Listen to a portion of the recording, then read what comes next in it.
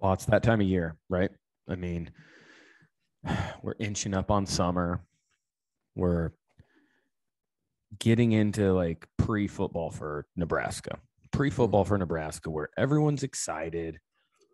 We're going to go 10-2, 10-3, because we're going to end up losing in the Big Ten championship, and then 10-4 because we're going to lose in the bowl game. But it's Miracle Day stuff is what Nebraska fans go into. Yeah, are you hearing some more chatter out there on the whole interweb? I mean, man, like on how many, AOL. Yeah, on AOL Messenger, and I was also on some MSN Messenger just because I had it, and they now have the bubbles, so kind of like iPhone, which is great. You just know when people are typing. Yeah, I keep hearing like people are really in belief that we're going to win the national title.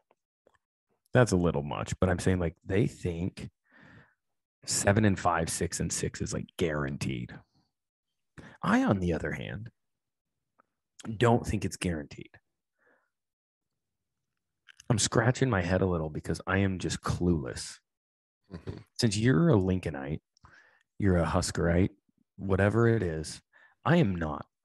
I'm not even close. I didn't even get asked to walk on. What on earth is going on there? I don't know, man. I wouldn't have went there if I was asked to walk on. I would not have, but I still didn't get asked. Go ahead. Well, the state of affairs now, if I would have been, oh God, this is going to be terrible to say, but no, say it. This is going to be worthy. Dallin, be ready.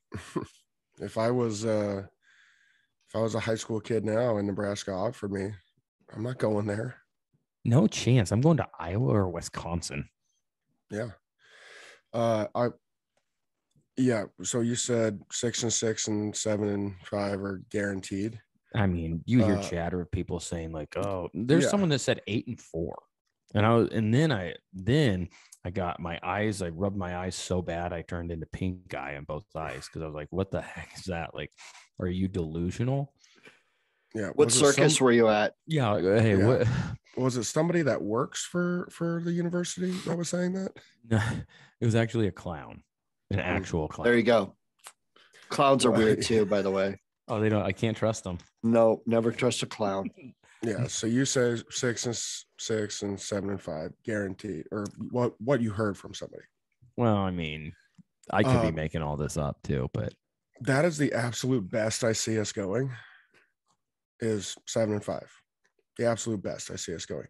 And you know what's crazy about that is that after last year, we'd be so happy to have that record, but it's still unacceptable. So unacceptable for Nebraska football. If we go 7-5, this staff, not one person, gets a 20-year extension. I mean, you see 1,000% chance of that. You see the contracts that the University of Nebraska have put out for all their athletic teams. Yeah, I mean, it's sick. It's like everything's guaranteed. It's a lifetime contract. You get your name on the walls, like a lot of cool stuff. Very beneficial. Yeah. When are we going to change? That's your school. When are we going to change Tom Osborne Field to Scott Frost Field? I think, not sure. It's week 3. No, I mean, yeah, we can win more games than we did last year, and we should win more games than we did last year. Our schedule is a joke this year. And by the way, this is nothing against Scott Frost. Like we're talking about the fans and the hype right now. Hopefully they go 6-6 or 7-5. I've done the research, obviously. I just I don't know who's fact checking to get us to 6-6 or 7-5. Who's fact checking? The marketing department. One of those social media things. Well, yeah. Yeah, one of those social There. media. Yeah, one of those little polls on social media. Hey, Yeah, one of and those then it's social only media sent polls. and it's only sent out to Nebraska fans only that signed up like- for that one person. Yeah, I'm just like, it's hard. I love living in the state of Nebraska. Greatest of all time, Scott. I know you loved your time here. love And it. I know you want to come back, but that's beside Someday. the point. That's beside the point. But we They, have a lot of irrationality. How do they think our personnel is going to be better? I thought last year our personnel was going to be garbage, and I was wrong on it. They were pretty nailed. We were both wrong on it. I was right there with you. Yeah, and our personnel on the defensive side was incredible, Maybe through free agency. and we lost most of them. Yeah, but maybe through college free agency, that's how we're getting it. Yeah, true. Maybe we have some splash signings here that make a big old difference. I haven't seen them yet. I haven't seen anybody come through the transfer portal that I'm like, yes, it's perfect. Well, supposedly they got some defensive end or linebacker, or defensive player who, like, I really don't care. But like, we spent a lot of money on, and we'll see if he works out though. Like, I mean, it's a transfer, it's a one and done, right? So like, it's just hard to say, man. I'm just like, what on earth are we talking about? We lost dogs on defense. Yeah, We lost every playmaker on defense is gone except for that. Who's that number 44? Is that Garrett Nelson or? Yeah. And he's a workhorse. He'll do everything he can. He's solid, but he can't do it alone. But every playmaker at the linebacker level and the DB level gone. Every other playmaker on the defensive line gone. And Garrett Nelson, I think he's a stud, an absolute stud. But he was also benefiting from having other studs on the D line with him. Yeah. It's almost like they're asking Garrett. So say you're just in a big art gallery and there's a huge painting. And it's basically like they said, hang it up alone. Mm-hmm. You can't, because you can't balance it. You can't do whatever. This, when it all comes down, Nebraska's football season comes down to a painting. And Garrett Nelson's trying to hold it up. Mm-hmm. Van Gogh. Yeah. Now Michelangelo. Now you flip over to the offensive side. Kemosabe. We lost our only playmaker on the O-line. Our receiving core may be better. Some people didn't think he was that great. Oh, second round. The NFL thought he was good. Yeah. You know what? I would have taken second round when I got drafted. I would have been pretty sweet. Yeah, it's not a bad gig. He's getting over a schmilly to sign. Yeah, I would have taken second round. I bet he got over Doreed. I don't know what it is anymore. Yeah, that's true, because back in the day it was in the millies. Yeah, it was back in our day. And now, second round was like $2 million to sign. Right, and with 45% inflation, I mean, yeah. Actually, he might. That's generous, man. That's really, really generous. He might have got 10 to sign as a second rounder. What do you get as a sixth rounder nowadays? 1.4. Why? Yeah, I bet it is. Have you seen gas prices? Yeah. So he went in the second round. That's pretty good. His movement skills are incredible, and he was a leader in that room. So you lose him. And look, I don't get it either, because when I look at our offensive line, when I look at how they're built, I'm like, well, they should be destroying everybody. Like, they're massive, massive, massive people. Mm-hmm. I don't know. Maybe they figure it out this year. So let's say our offensive line is better from being ranked worst in the Big Ten. Let's say they get better. Great. Awesome. Neat. Our receiving core is going to be better, I believe. We still have no running back. And I don't know. I don't know if we're going to be better at the receiver. You don't think so? Well, Toure was good. Yeah, but we had one, and that was it. Yeah, but he was really good, I thought. Yeah, I thought so too. I just don't know who's the better receivers. But it's hard when you only have one. Yeah, but what if you have none? I mean, Scott didn't want to throw it to Austin Allen last year, so it was either It was either the quarterback's Well, going to keep it or we're throwing it to fair. I mean, Austin Allen kind is in the, but yes, it wasn't used correctly. Fair enough. Yeah. So I think our receivers are going to be better just because we have more potential guys that can do it. I mean, this Joseph guy has been going hard on the receiver recruiting. So I would say, I'm assuming that we're going to find a couple that could do something. But it'd be hard as freshmen. I don't know. Maybe we got some transfers. That's how much I used to actually care when I really thought we were going to be good. Mm-hmm. I mean, because I was biting the apple pie that the news media was dishing out. Tasted good, and then after I ate it, my stomach got really fat. It was like and then I turned into a skinny fat. Mm-hmm. So I stopped eating the apple pie. But I don't believe we're going to be better at quarterback. I don't believe we're better at running back. The key is, could we be better at the offensive coordinator position? That could make quarterbacks better. That could make, you know what I'm saying? Or like the play calling, whatever it may be. Yeah. Maybe making smarter decisions with the ball. Or better, really or better plays, maybe even being coached more, Mm-hmm.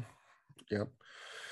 So it'll be interesting to see, but based on our personnel, I don't see us going better than 6-6, maybe 7-5, but that's the absolute top. And it's still unacceptable for Nebraska football. I'd take 4-8 this year. I'm saying, like, after last year. I mean, that's being a joke, but it's also kind of serious. Well, I believe for Scott to save his job for the year, meaning he doesn't get fired in November, like beginning of November, he has to be 5-1 through week 6. I agree. I mean, fans will be like, no. It's like, look at the contract. That's how it's set up. That's how the whole renegotiation was set up. That is, if he doesn't hit a certain amount, that it's not good. So like, that's the whole reasoning. If he's 3-3 through week 6, he's getting fired immediately. My favorite is when fans are like, no, he'll stay regardless read the contract. That's all you have to do. Why in the world would the buyout happen after week 6? It could have been after the season. Like, why would the buyout be after week 6? When the schedule snaps right back into psycho mode. Yeah. Because we get into our Big Ten play, the heart of the Big Ten play. Well, we don't really play anyone until the 7th game, besides Oklahoma. Besides Oklahoma. Right. It's going to be a big telltale when we go to Ireland to play Northwestern. Is that where it is? Ireland?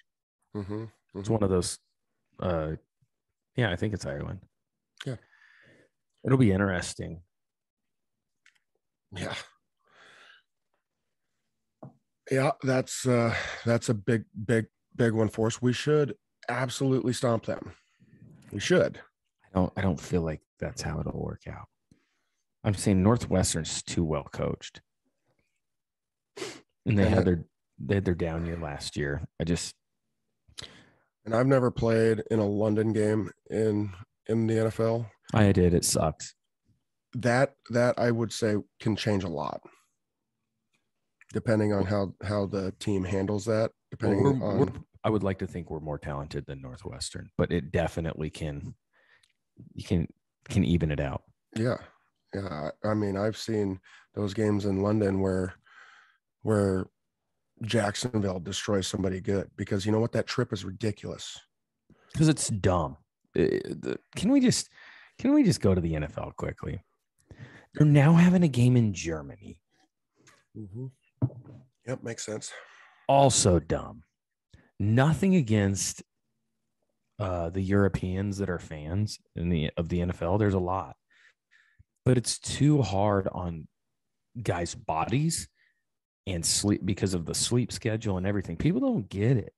That is terrible for professional athletes.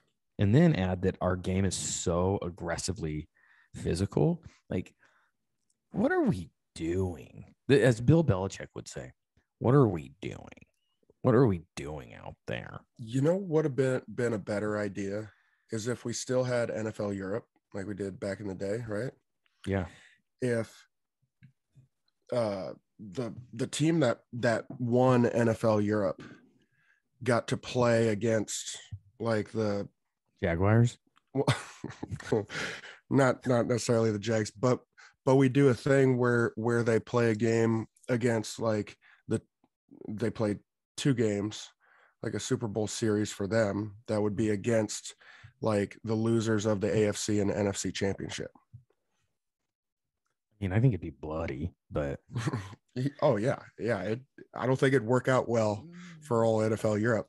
It would make teams want to get to the Super Bowl and not lose the AFC championship. They'd be like, oh my gosh, we have to play in the European League. I mean, I guess you could do it against like the worst team in the NFL. It's kind of slap in the face to like, the worst team in the NFL. We have to go to London to play. This is going to be good. We're already tired, but we have to go to London to play the NFL Europe team. Super Bowl champs. And how about when we did the Mexico City game? That was only a few years ago. That's significantly better than London. Well, travel wise, yes, but now you're playing at like 75,000 feet, and it's like 7,500 degrees. Yeah, it's so hot. You're at ridiculous elevation. You like start like breathing in each other's mouth to try to breathe. So CPR in each other on the field, taking helmets off. You know what's hilarious is when I keep hearing the NFL say things like, "Oh, our main concern is the health and safety of our players." Oh, really? So what's that look like? Oh, it's just green paper. Mm-hmm. The health and safety. But could you imagine that though? So like, we're going to send our players to Mexico City, have them play on a soccer field, which I've played on soccer fields. It's not designed for football players. It's not. There's a lot more injuries that happen on soccer fields. It's the worst for the football players. So much looser. It's not very sturdy. Right. Could you imagine though, you and I, like, because we've played on the same team, and it's like we're just exhausted.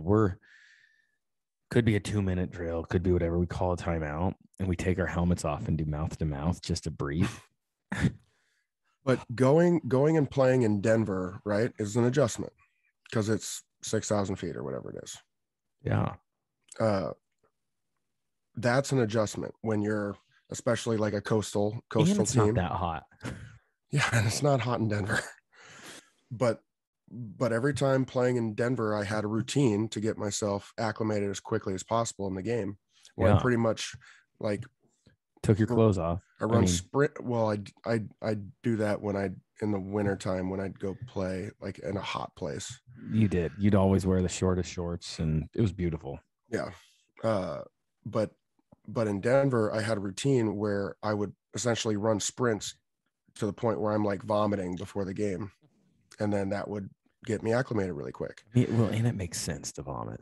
But to Denver, lose all your hydration and everything. Denver's 6,000 feet. I'm pretty sure Mexico City is like 12,000 feet or something. I mean, like it's like double that. I don't know if it's 12, but we're gonna believe it. I don't know what it is. I'm gonna look it up. It's either way. It's just, can we figure something out, NFL? Like, that's so stupid. It just doesn't make sense. It's not even close to that. It's 7,300. Oh, I was way off. 7,350, but it's still a lot more than 7,349. But it's still a lot more than Denver. Well, and it's just the temperature. And I'm sure there's humidity there, isn't there, Scotty? It's just hot every time. It's just hot. And then they have the quarter Coronas. And then you feel like you always have to shower. Yes. Yeah. And all you eat is like whatever street meat that's on the corner. And it's amazing. It's so good. It gives you diarrhea. Yeah, it's really bad.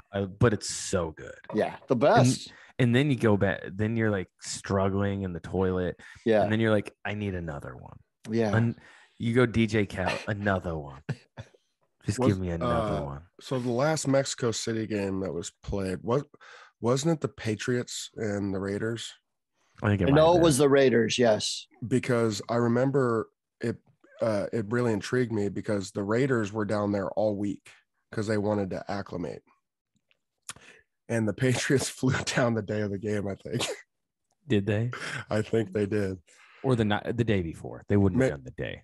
Maybe it was the day before, but I know it was like Belichick's thought was, we aren't acclimating. We're just zipping down there and zipping out because you can't possibly get acclimated. Not to that. In that amount of time. Like you could be down there a week, but it's going to take you a month to be acclimated to it.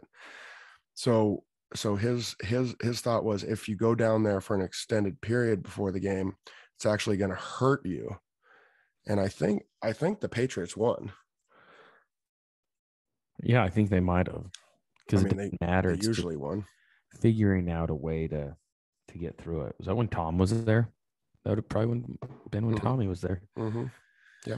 Now he's just making trillies, not even Billy's. He's making trillies off of Fox Sports. What the heck is that? 375 million over 10. Is that correct, Scotty? I think that is 37.5 a year for when he's done playing. That's more than he makes playing. Yeah. And he's not going to have to do anything except announce.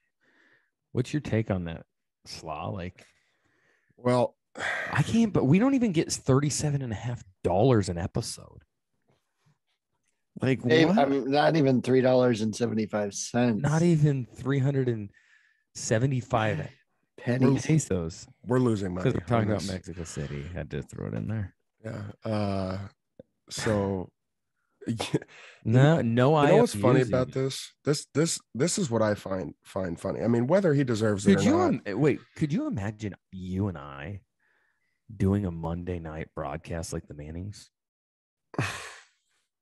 First of all, we'd be canceled so fast. Yeah, that's the beauty of it. You could do it on Twitch.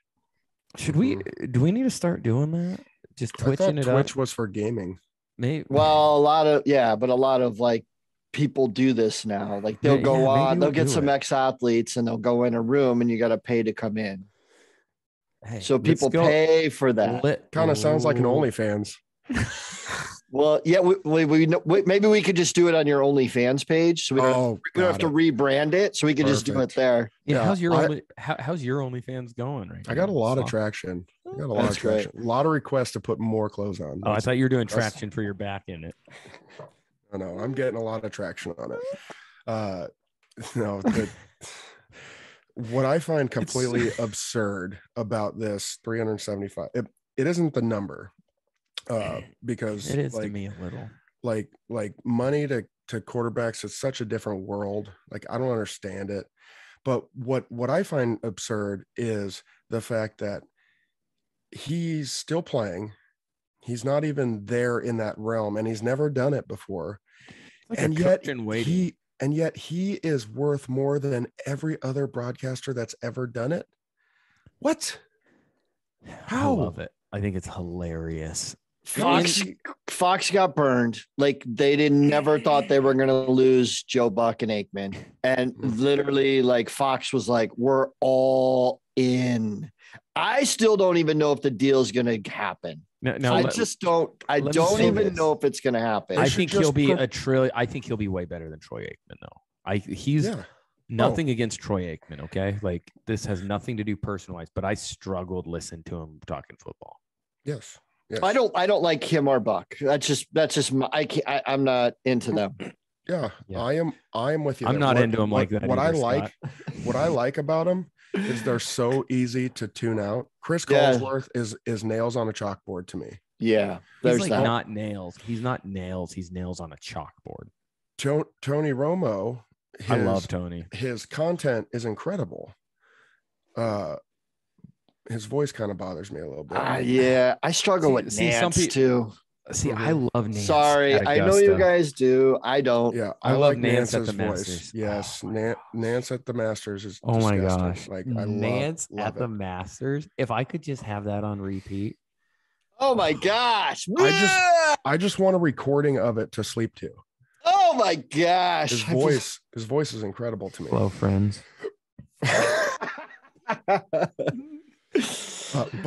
But the fact you have all these people that have been doing this for an eternity, and Tom Brady isn't even available for the job, and he's automatically making more. Yeah, Barkley had him on. They had him on the TNT the other night because they're playing that golf tournament. Him and Rodgers against Mahomes and whatever the dude from I Buffalo. bet there'll be a lot of great shots. Oh, nice. They're so much. They're competing. Yeah, but they had Brady on and Rodgers, and Barkley was like, "Yo, what's up with your contract?" and Tom like totally dodged it. No, we're not there yet. We're still playing the season. But Barkley, that TNT group is really good. They're unreal. But I don't even know if Barkley's making half of that. I'm pretty sure they're not.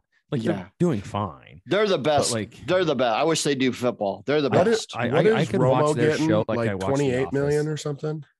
Yeah, it's high. It's in the high 20s. I don't. Is that what it is? He was groundbreaking. I thought it was too. 17.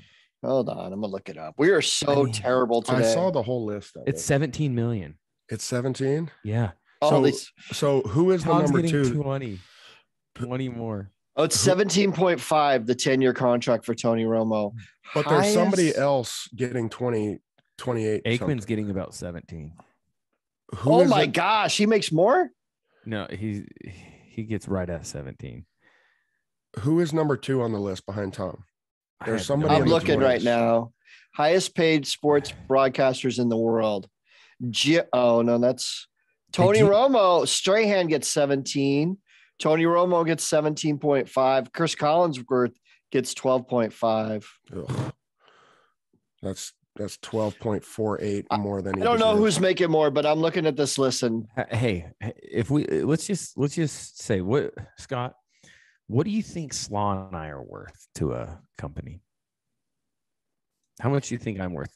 20,000? Doing all 17 games? So I've been doing this a long time. I actually think there's a lot of value in you two. Personally, I just That's not you because you like us.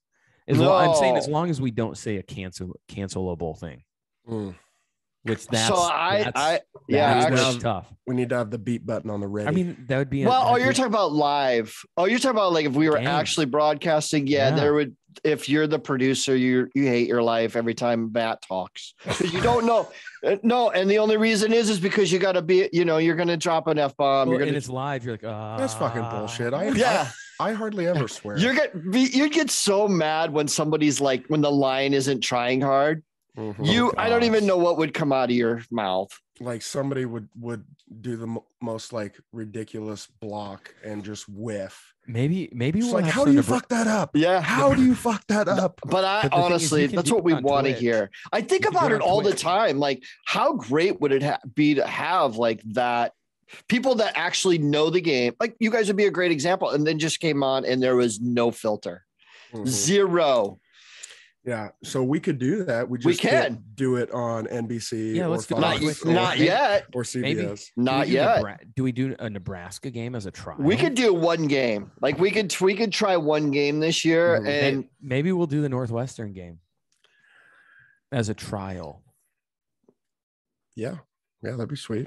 If I'm not golfing, because it will be in the fall. Like we'll have to there's some loose ends on that. Let's not commit yet, but I think it would be fun. Or we do a game in this wintertime, like a bowl game, or could do the Nebraska bowl game. Oh, then they might not figure out. Then the thing is, we're gonna have to, it's coming. You're gonna probably get offered $40 million to start doing color commentating, and then are we gonna have the pod?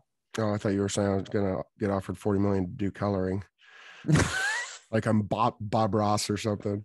We're just gonna put a happy little bush over there. We're gonna watch the game as you like paint a picture. Happy little bush, happy tree. I'm just gonna put a tree over here. Don't even know where this river's going yet. Just a stream. Just a trickling stream. I can hear it right now. Put a couple sticks over here. It'll be our little secret. Bob Ross is so incredible to watch. Oh my God. I have no idea how someone hasn't taken over. God, and when he paints, like he'll be starting, I'm like, what is this travesty of a painting he's making? And when he's done, I'm like, put this in a museum. Golly. It's like one of the most amazing portraits you've ever seen. And the paint just looks beautiful. Yeah, he's something else. And he makes it look like anybody can do it. Like my kids could just dominate some. Just a little crazy... brown right here. Just a little brown over here. Yeah. Just gonna take a little Prussian blue. And then he has like his little painting knife that he's just like. I love it when he slaps the brush on the thing. He just like... We're still talking about Bob Ross. Holy crap. That's amazing. I had to go let somebody in the door. That's funny. And then you just have I love it. I was talking about how you have like the little painting knife and he just carves a little brown right here. Scrapes it. Just a little scraper. Makes a little mountain. Yeah, he is. Yeah. When he does the mountains with the knife, I'm just like, I was watching it with my wife and we're watching him do these mountains and he takes the brush and he does the outline and then he takes his knife and goes scrape and it's like a perfect texture of a mountain. I'm like, fuck you, Bob Ross. Fuck you. I could never do that. That's why it would be a nightmare to be your producer for that moment right there. But it's magic. Just right there is the social media teaser to this pod. Yeah. So anyway, back to Tom Brady. Like, look, greatest quarterback of all time. Get it. I mean, he's ridiculous. But how is he automatically the highest paid broadcaster of all time? I don't when he's never done it. I really don't. Well, I mean, it's obvious. Like, I think his jerseys was the number one selling again last year. I mean, they're just going after popularity. Everybody's obsessed with him. He's probably, would you say he's probably the most well-known nationally football player? Yeah. Like, yes. So, I mean, he is the biggest name in there. They're not going on his broadcast. Is Patrick Mahomes number 2? I don't know who that would be, but I probably not. I mean, Tom's got a lot of years and a lot of championships. I think that's why. But I think number 2 would be all the kids at my kids' school. All they care about is Patrick Mahomes. Yes, but think about this. That's like Nebraska though, because Kansas City's so close. That's the only team we follow. Yeah, Midwest follows. Actually, that's a great question. I would love to know who everybody like. Aaron Rodgers is probably number 2. I think. Yeah, I think Aaron Rodgers is 2.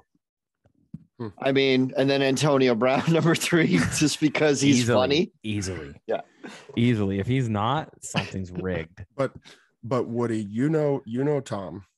Yeah. On a personal level. Obviously, you've seen him work. Showered with him. Yep. That's how I know. Yeah. What is your opinion on deserving and look, the money is inconsequential. Doesn't mean anything. Yeah. But deserving of the number 1 slot in broadcasting. What is your opinion on that? I mean, I think Romo should be. And then after 1 year, if Tom comes in and he's just like nails communication wise, then it's like, okay, bump him up. But like they're paying for his name. You know, yes. Now I think he should be number 1 at Fox because he's the attraction. You know what I mean? But I'm saying like money, like Romo's proven to be pretty sick at it. Even though like he can get off base some, it's still kind of funny because he doesn't care about being polished for TV. He just like says what he thinks and it actually works. Whereas I mean, everyone's listened to Tom's interviews and it's just like, I'm not really sure how it's going to work out. It's like, hey, Bill Belichick, do you want to be on whatever ESPN countdown? Like, I just don't think that's going to work very good, but here's 47 million, Bill. Yeah. I would love to see Terry Bradshaw and either Howie Long or Michael Strahan. Michael Strahan, I could listen to him. I mean, with his little lisp going, and he's so passionate about defensive line play. And Terry Bradshaw's a weirdo and all that. And when I say weirdo, I mean he's like a funny, crazy nut. Yeah, he's like your crazy uncle. Yeah, no doubt. And having him and Howie Long together, or him and Michael Strahan together, I think for Fox would be an awesome move. But to just throw Tom in there when he's never done it, and to say, yep, it's worth $500 million. I mean, that's coaching. I mean, like even for they were interviewing about playing this golf tournament with Aaron Rodgers. Aaron was like, yeah, I'm not even practicing. He's like, Tom's got like 10 swing coaches, like going all in on it. And that's the same thing with broadcasting. They'll probably start training him sooner than later. They did it with Tony Romo. They were calling them to fake games. Yeah, they call fake games. Him and Nance before they actually signed him. Nice. What were they calling, like 1994 games?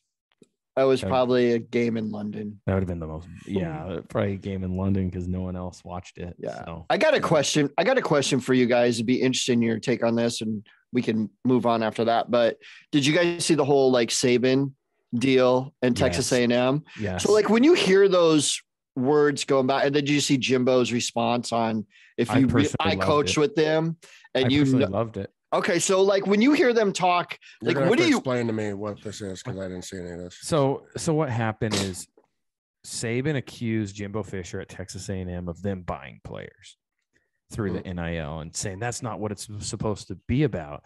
Well, that's what happened. Yeah, well, yeah, but what's happened the last 15 years at Alabama? We don't know. No, they've been buying players. I mean, do we know? Like, is that something that are we contemplating this, or do we know? I know what happened at Nebraska. I know. I don't even know if you guys want to go. We don't have to. I don't want to put anybody online. Okay, cool. So I want to know, like, so when you get to the NFL, you're like, yeah, dude, like Alabama bought me this new car and this new that. Like, but how does it stay under the umbrella if people are really getting paid? For the most part, it just does. It's the same way that Nebraska did back in the day. Like, there's ways to like just turn the other cheek. You know what I'm saying? And I'm not. You would think more players would be other teams too. It's not just Nebraska. No, I know it's everybody, right? They're all cheating. It's just who's getting caught, right? Yeah, yeah. In Alabama, it's just who's the dumbest. That's what it is. It's like who's like really stupid about it. But we've been talking about this since they opened up NIL. About these are the problems that are coming, and we knew it was with this NIL. But the thing is, too, Slaw, is I have a problem with Saban calling it out. It's like, bro, it's like. You're now getting mad that people are having the funds that you had the last 15 years. It's like, just pay more. I mean, you guys have been doing it. They've been, I don't have Alabama. I don't have any receipts, but everyone knows. Like, it's known. So it's known. It happens. It happens. I'm not. I never got it. No, I never got it. But and a lot of guys didn't get it, but there were certain players that got it. And that's just at Nebraska. And Alabama they had a lot of guys. So my guess is they probably had a few more. When you're talking about USC, I mean, look, we know about the stuff that happened at USC with Reggie Bush. They bought his mom a house or something. Allegedly. Yeah. Well, meaning they did. That's why he had to give his Heisman Trophy back, right? Which I think is the stupidest thing ever. Like, what if his mom worked for the university? Right. And that was in her contract. Yeah. But like the thing is, I have no problem with them paying. I'm not getting mad, but it's like, oh, everyone can do the same thing you've been doing, Alabama. And now you're mad that people are catching up recruiting wise. It's like, okay, come on. So let's break down Saban for a second here. I believe he is correct that Texas A&M just dominated the recruiting pool because they spent how much was it? It was like 35 million. I don't know, but it was a lot. It was a lot of money. A lot of oil money. Yeah, that's an easy way to recruit players when you promise them money. Do you think they ever promised money at Alabama in the past 15 years? Oh, they absolutely have. And now other people are doing it. Well, Texas A&M was doing it too. It's just now they don't have to hide it. Yes, but So- but the thing is, not to this level, probably. Yeah.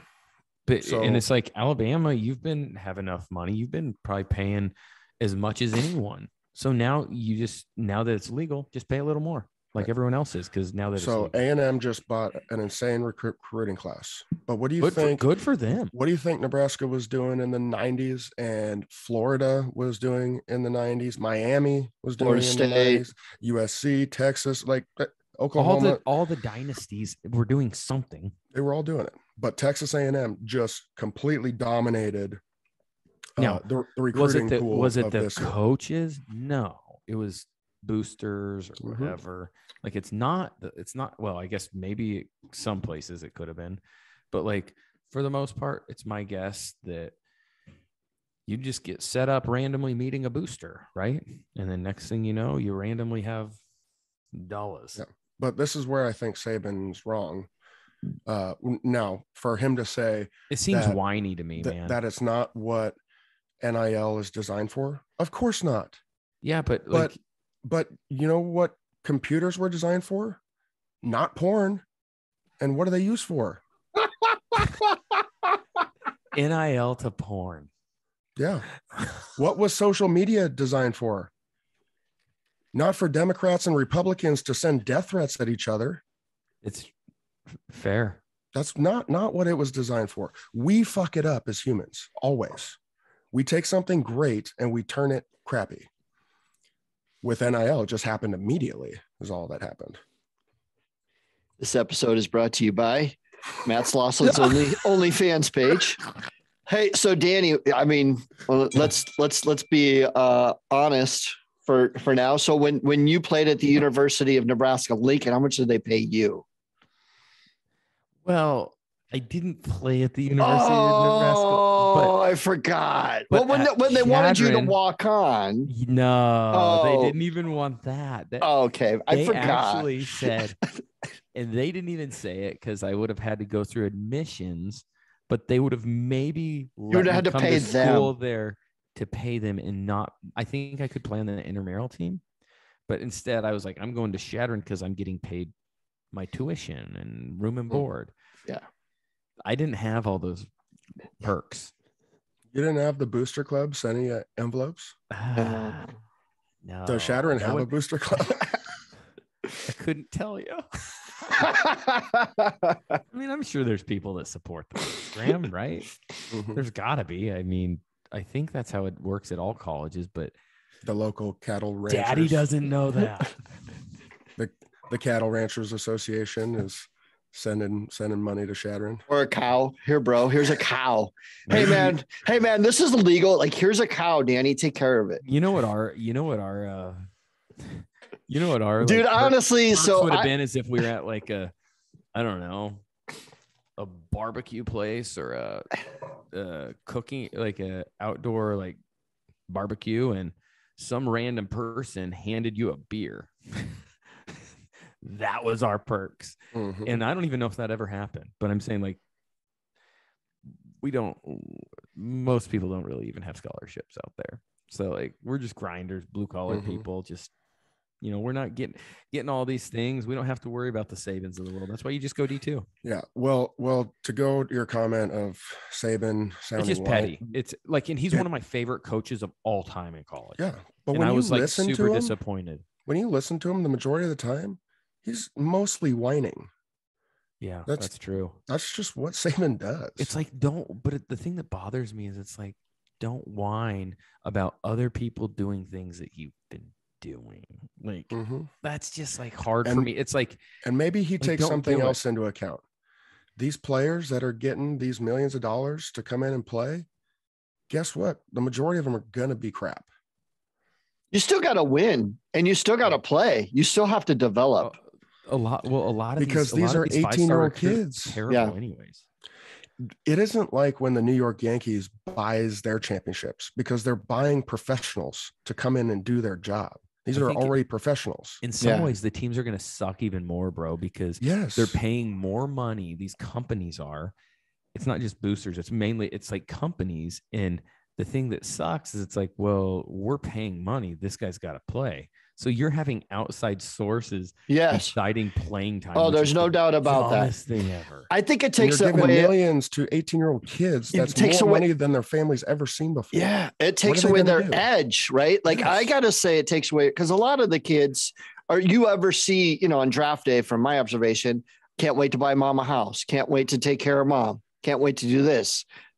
They're already being taken care of, and I They mean, I'm an grinded- 18-year-old they grinded kid. their whole college career Yes, in the hopes of hitting that lottery of NFL. yes. And You it's take going- that away. If I just keep working and grinding and busting my ass, Yeah. then I can take care of my family. Mm-hmm. You got an 18-year-old kid that's already taking care of his family. Mm-hmm. Now, if he does what he's supposed to do, guess what? That $2 million he made in college will be peanuts compared to the 20, 30, whatever million he makes in the NFL. But an 18-year-old kid doesn't think like that. No, Because when I was an 18-year-old kid I thought about And- one thing. and I got a $20 bill, it's like, sweet, case of beer. Yeah. I'm all set. Yep. Can I say something? NIL is still way better than having to deal with porn. Just for our listeners out there. It was an example of how we as humans just mess everything up. That is I true. mean, I don't know what the percentage is, but the internet, when you think about the Yeah, internet, or NIL is better than the internet then. yeah, but what the internet was designed to be, it's maybe the most incredible invention. Yeah, I agree. But I agree. Next In thing, our next thing history. you know, NIL is going to just be OnlyFans pages everywhere of all these football players. But Actually, that was a great idea. Self-promotion. Like you guys could have did your Start a own. new. Oh start a my new- gosh. Mhm. But think of how ridiculously innovative or ingenious the internet is, and what is it majority used for? That is the problem of what we do as humans. Scott Pappick, Danny Woodhead, and Matt Slauson become billionaires. Only football players. Know your worth. NIL. We should start an ad agency that helps these players develop their OnlyFans page. Only football players. Mhm. Only gonna start football it? players. Yes. I think Dallin could help with that. Hey, we could start a new company called OFP. Yeah. Only football players. I mean, I'm just trying to get the name, image, and likeness for these players. Yeah, but Our to best sort- interest. But to sort of stay on track is, I think Saban's right, and yes, you're right. He is being a whiny little bitch. He's But- right and he's wrong. He's right that it is exactly what we said was going to happen with the NIL. He's wrong to get mad about it because they've been doing it for years. And Alabama's still doing it. They just didn't pony up 43 billion or million or 35 million, whatever Texas A&M did. They're still getting. They probably spent 30 million. No, you And it's know like, they okay. still have- he said that it was 3. There's no chance it was 3 because I think their quarterback's probably getting a schmelly alone. Yeah. Oh, their quarterback? Yeah, He signed for a 1.5, I believe, before Yeah. he even touched the ball. exactly. He's good So though. He's good. He's amazing. Yeah, that worked out for him, but But I'm just saying, like, come on, like, what are we? As Bill Belichick, his best friend, he said, Nick, what are we doing? What, Nick? What are we doing? You think Bill Belichick would ever be bitching about this? No, he just wouldn't talk to the media. They'd say, "What do you think?" Yeah, those are the rules. Yeah, we're just gonna try to get better every day. Yeah, we're gonna try to get the best talent we can have. Hey, are you gonna pay? Hey, Bill, are you gonna pay 10 million? I don't know. I'm not a CPA. And when he goes into the staff room, he's going to bitch to the staff and go, "How stupid is this?" Yeah, But you know what? It's what everybody deals go with. so cry let's with your figure it out. staff. Go cry with your staff. Yeah. You'll have a shoulder to cry on. Let's move on. I can't talk about this anymore. This makes me want to fight someone. all right, Woodrow's wisdom. I was watching the what was it, PGA Championship this weekend. Yes. You guys would know better. I watched I watched Friday, Saturday, and Sunday, Yep. and it got me thinking. I know, Danny, you're competing to try to get to the US Open. And pretty much every time I there's so many words I want to say right now. Sam. As much as, every time I turn around, you're being interviewed by someone else. I mean, which is awesome. Incredible. What are you looking for when you watch these championships now that you're competing and you're trying to, I'm not saying you're trying to get on the tour, but maybe, I'm not saying you're trying to be a full-time golfer. Yeah. Maybe, but he's anyway, already a full-time golfer. Yes, but I'm curious, like, what are you looking for compared to like me that doesn't even know? I don't know. I think it's just the way that those guys get around a golf course. So on Sunday, Justin Thomas ended up winning the PGA Championship, and I think it's a great example of there was some encouragement for all golfers. He just skis one on a par 3, and he had 105 in, I think, for a second or third shot. It was terrible. It was a par 3. And he said he got up and down from forever away for a bogey. And it made it very real for every human that's ever played golf. You're like, I've done that before. Been there, done that.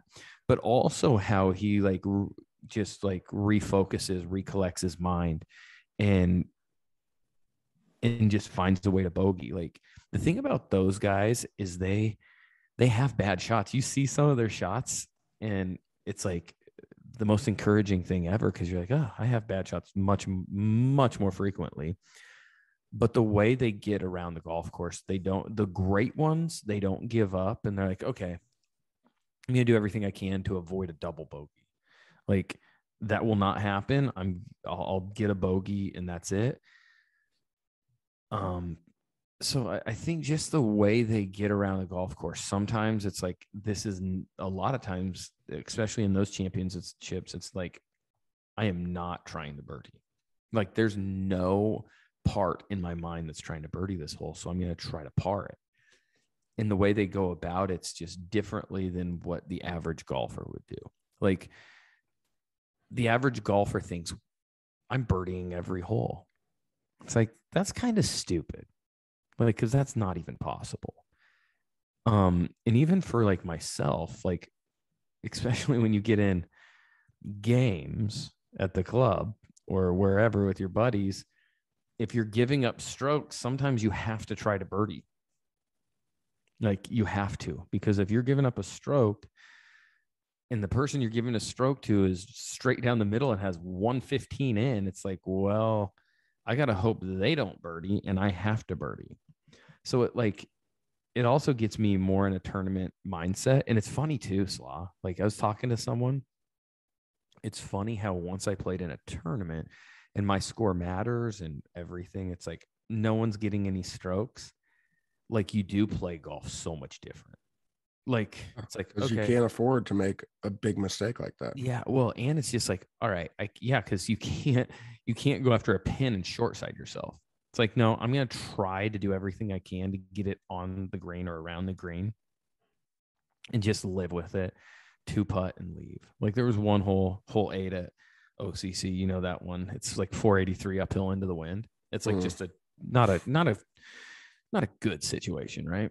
Yeah. Ridiculous hole. I hate that hole with a passion.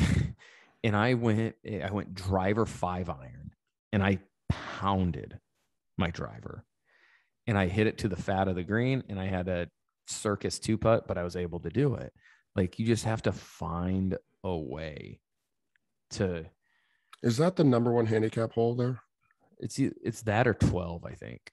I don't know which one it is. I think 8's the hardest hole there. Mm-hmm. And I don't think it's close either. So yeah, I mean, it makes you find a way to get around the course. That's what's so impressive about those guys, is they just, all right, I'm going to try to hit it. I'm going to try to miss it in the correct spot. I'm going to try to miss in the correct spot on the fairway, or even if it leaks into the rough, I want to miss it on the right side to where I have a chance to still par. Because at the end of the day, you're playing par, whatever. And you want to give yourself an opportunity to par every hole at worst, or like, yeah, that's your goal. And man, like that just changes mindset. And it's like, how do I do this? How do I do that? And that's what you got to focus on. I only watched the PGA Championship on Thursday, but there's two things that stuck out to me. So I was watching the feature group of Scotty Scheffler and John Rahm, and that ridiculous par 5, like 650-yard par 5, and Rahm hits it like 365 off the tee, and Scheffler hits it like 345 off the tee. And they're both going for the green on a 650-yard par 5. And Scheffler puts it 10 feet and drains an eagle. I'm like, what? And then John Rahm still took, I don't know what he took, like a 5-wood or something. And I mean, he hit an unreal shot and it just skirted off the back of the green. And then he hit a terrible putt coming in, but he got a birdie. So whatever. But I was looking at his putt going like, oh, this is an easy putt for him. And he just like squirts it over like 4 feet right of the flag. I'm like, that was the worst putt I've ever seen, Rahm. What are you doing? You putting like me? And then he drains a bird. So everything was fine. But and then the par 3, the 245-yard par 3. Like, what are we doing here, guys? It's crazy. Like, yeah, the one where Tiger jacked up his back on because he swung a 3-iron as hard as he possibly could. Tiger looked bad. Like, struggling walking. Like, it hurt my leg when I was walking. It's like, is my leg? Did I get in that wreck? Yeah. Like, it's. I think that was the hole that why he had to withdraw on Saturday, right? Because he just barely made the cut. I didn't watch. He did make the cut barely, but then he played the next Saturday. day. He's like, and then he withdrew in the middle of the round. No, not in the middle of the round. After the round, he's like, he played it. I'm peacing out. But I think it was from that swing on Thursday, because I have no idea. He was looking fine until that swing, and he almost fell over. Like when he stepped back, he stepped back and something hit in his back. I know that feeling. Something hit, and the whole rest of the day looked like he could barely walk. And then I didn't watch Friday, and then obviously he took himself out on Saturday. It just looked uncomfortable. Everything looked uncomfortable. But yeah, the distances of some of these holes. Now I will say this: they get those fairways firm and fast. Mm-hmm. You know what I mean? Yeah. But still, yes. But still, a 250-yard par 3 and an almost 700-yard par 5. Yeah, but think about OCC on 3 is like 245, 250. Yeah, but it's all the way downhill. I know, but you can't tell visually on those. Mm-hmm. You know what I'm saying? Like those might be downhill. All the par 3s at OCC are significantly downhill, right? And then everything else is uphill. Well, 5's not downhill. Let me think of 5. It's, I think, one of the toughest holes on the whole course. Oh, yeah. Okay, yeah. The par 3, and that's not even that long. That one's only like 190 something. Yeah. But it's Circusville green. Yeah, it is nuts. Yeah, no. So I mean, a decent amount. I think downhill's hard though. I personally think it's so hard because you can't distance wise. It's so hard and a lot harder to control your spin and and the wind. Like if it's a lot of them play into the wind, that's miserable. Everything at OCC is always into the wind. I don't get it. It does feel like that, doesn't it? Yeah, I don't understand it. It's just, if you think about it, it's just science. I don't understand at your course how whole trust the science. 14, 15, and 16 are always into the wind, and they're all going different directions. How does that happen? It's confusing. But It's worse than Amen I Corner. thought it was nuts. I do want to ask you a question. Sorry, I kind of got you off topic here. Go ahead. What is Jordan Spieth doing in his pre-shot routine? So he's trying to get a feel to keep his arms out in front, so he doesn't want to get stuck. And he even said it, like, it's a pre-shot routine. It's a feel versus like real. He's like, I'm not trying to do what I'm doing in my pre-shot routine. But he is doing that. He's coming over the top now. Yeah. No, not in his swing. In his pre-shot routine, he is. Yeah, he's coming so far over the top. And doesn't that get you stuck? Get stuck is where you're getting like stuck behind you.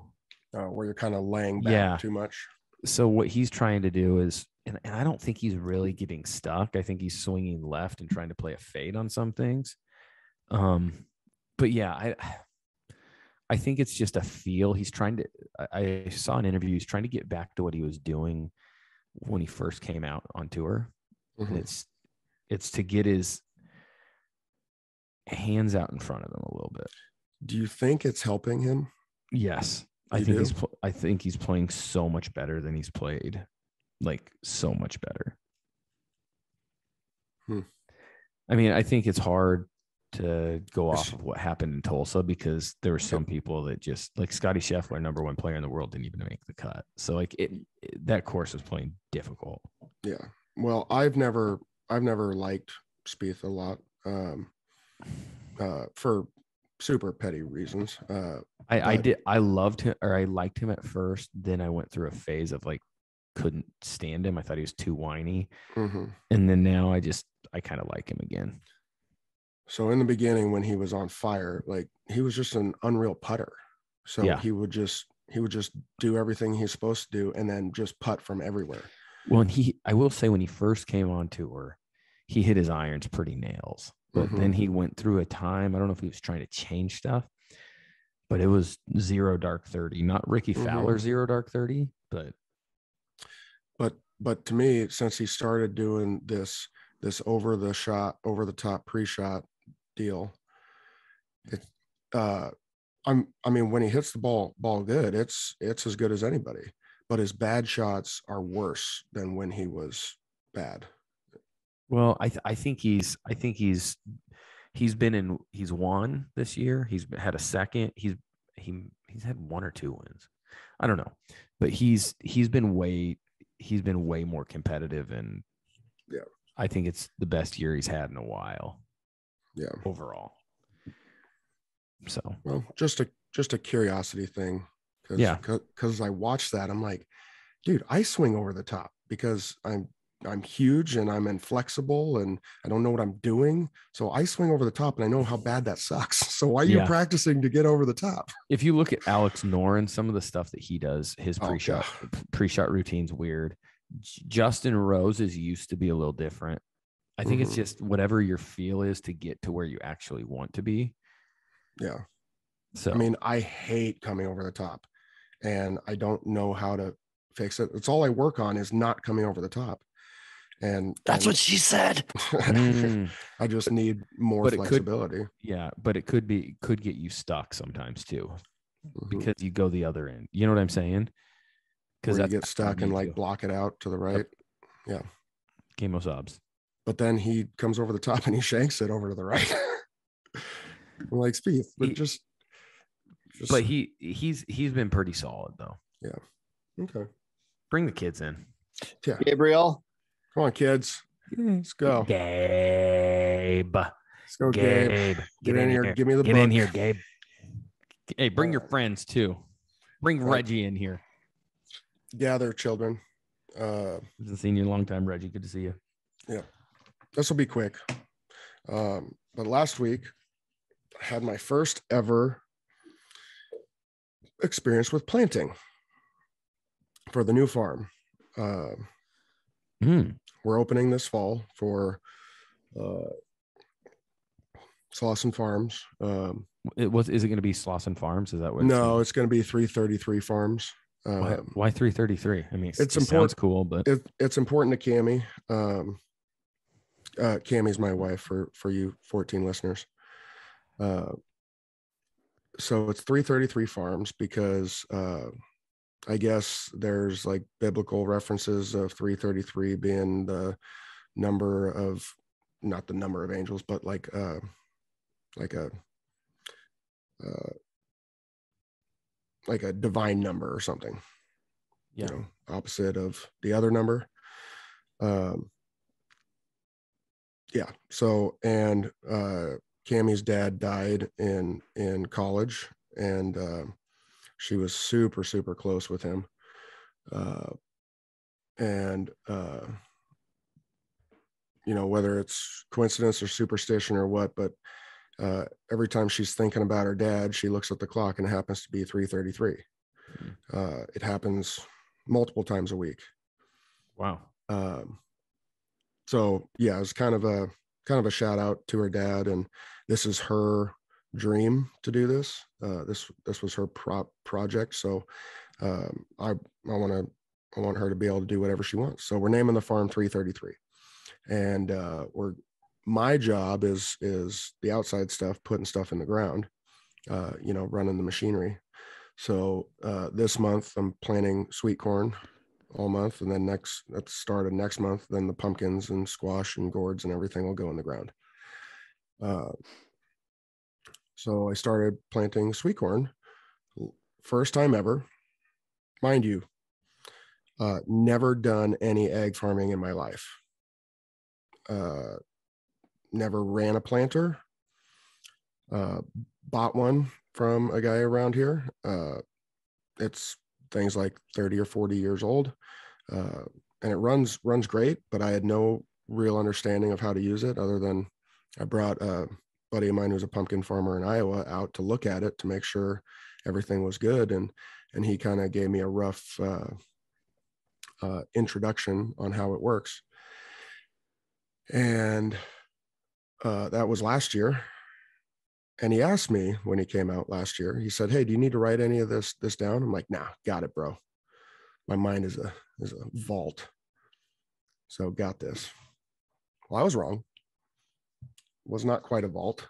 So I go get the planter set up, get it hooked up to the tractor, and then I have to put these drive chains on, because then as the wheels spin, then the chains go from these sprockets up to another sprockets on these shafts that go out to these other sprockets, more chains back to the planter boxes, and these little things under the planter boxes that spin, and that turns the wheels and has the seeds fall every so often.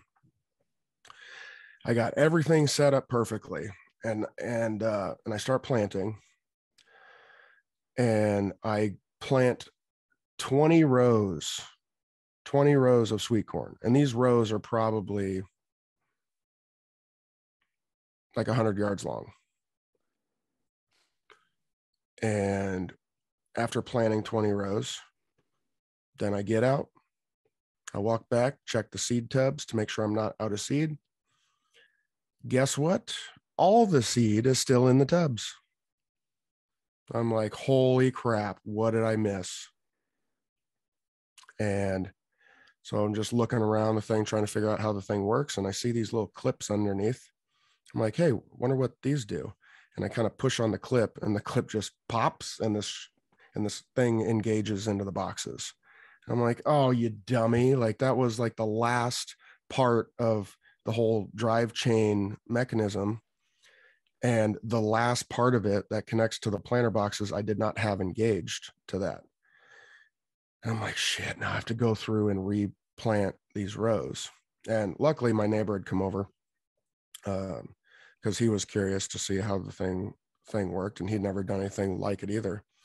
And so I asked him, I said, hey, will you do me a favor? And if you're uncomfortable with this, you can say no. But I said, can you just sit on the back of the planter as I'm planting and look in the tubs to make sure that the seeds are dropping down? Because I think everything is connected now. He's like, yeah, sure. So then I go through planting 12 rows, and I stop and I go, okay, what are you seeing? And he goes, no, everything's looking good. The seeds are definitely going down. I said, okay, will you check that other box over there, like the furthest one away from you? He's like, yeah, sure. Easy. We opened that tub. All the seed is still in that tub. And so I go over there and I grab the box, and the box is just like set on there. I didn't even have the box clipped down. So when I engaged the last shaft over, it wasn't even grabbing a hold of the box because the box is just like floating above the planter. And I'm just like, oh my God, I just planted 12 more rows where the third row wasn't even planting anything. And I couldn't go over it again because then you have too much corn in your rows and it's going to start suffocating each other. So I'm going to have 12 rows that is actually 9 rows. So that's stupid. And That sucks. yeah. And so I call my buddy from Iowa who's I'm kind of piggybacking a lot off him. And I'm just like, bro, I just had the worst first day of planting. And he goes, why is that? So I set this thing up. I got the drive chains on, got it hooked up, put all the seed in, and went out planting. And he goes, let me guess, you didn't engage the boxes? I said, yes. And he goes, been there. I said, okay. And then I get him engaged. And then I go through planting and I see one tub still has all the seed left in it. And he goes, he didn't have it clipped down. I said, yep. And he goes, isn't farming fun? I said, yep. And I'm very embarrassed. And he goes, dude, we've all gone through it and it's your first year. So, I mean, you're still going to get a lot of sweet corn out of it. It's just going to look like complete, not that the corn is going to look like trash, but your rows are going to look like complete trash. And it's your first year. If you did it perfectly, I'd say something's wrong with you. So he goes, don't beat yourself up. Just keep on grinding away. You're doing great. And you get to learn through the process of all this. And you should be learning through the process of all this. I said, well, I appreciate that pep talk. So kids, moral of the story, don't be a dumbass. That's what it is. And then that's probably not the moral of the story. No, it is. I felt like a dumbass for days afterwards. Did you? Just so mad at myself because they were two easy things. And I knew to clip down the boxes. So I checked that, but that was the only one I didn't check because I looked at it, I'm like, oh, that's definitely clipped because I can see it like sitting down, but it was like half an inch too high. So once I figured out those clips that I had to push those clips over, it was just high enough to where that last drive shaft wouldn't engage the seed boxes, just on that box. But I'm like, these are such simple things that if I was just not rushing through and literally checking every single thing, because I just want to get out there and go. I was so geeked up and excited to go do it. So I'm like, this is the first time I'm ever going to do it. I was just so pumped. And then because I was so pumped, I rushed through and just screwed it all up and made my job so much harder. Kids, take your time. Take your time doing your chores, putting your clothes away, taking out the trash, washing the dishes. Attention to detail. Attention to detail. Washing clothes with the old school washboards. Mm-hmm. If you have real parents, that's how you wash your clothes. Yeah, a job that should have taken me 90 minutes took me 4 hours. Don't rush. Mm-hmm. Trust the process. Yep.